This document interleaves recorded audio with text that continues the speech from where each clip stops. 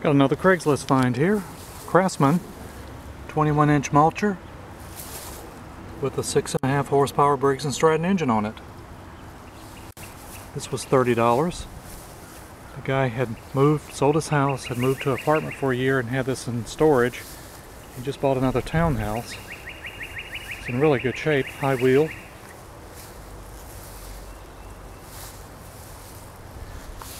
It's got a very filthy air filter in it, but that's cleanable. I just got this last night, pouring down rain. Got a little paint peeling off of it. There's no gas in this whatsoever. And he had to empty gas out to put it in storage.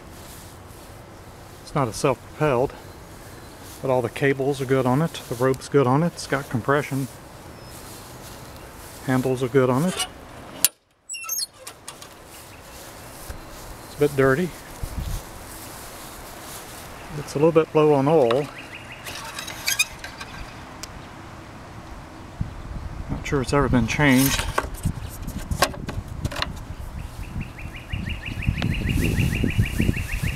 I hadn't even looked at the blade yet on it. And you can see it's very dirty. Blade looks good on it. This thing is in very good condition. It can be either mulcher or bag.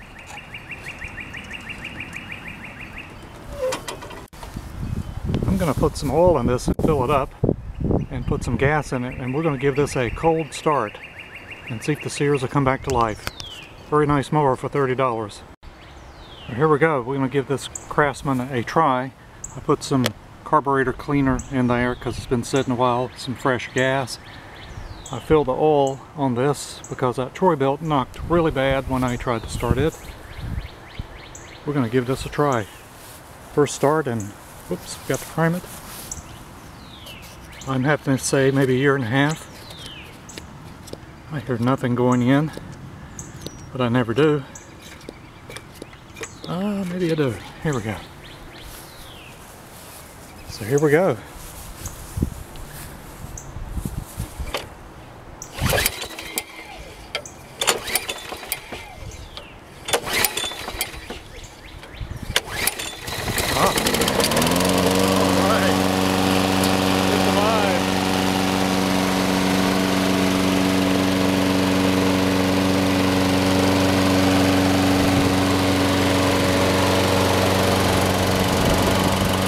Good too.